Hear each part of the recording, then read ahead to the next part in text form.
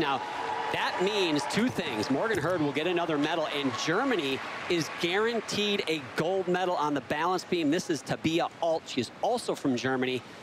Right now, her teammate, Pauline Schaefer, holds the top spot. Beautiful combo right there. And she actually qualified in first place into this event final with a 13.533. Tell you what, if Germany can come home with a gold and another medal as Pauline Schaefer looks on, her Bottom teammate. right corner. And you can tell she's a little bit nervous.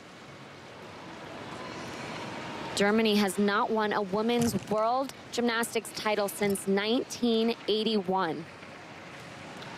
And that streak is over. It's just a matter of which one will be on top.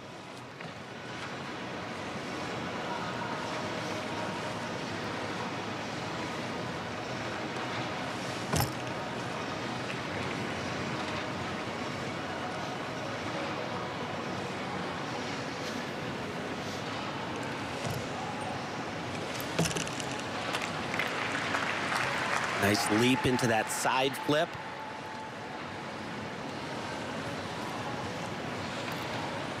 So the advantage that she had here was her difficulty score had a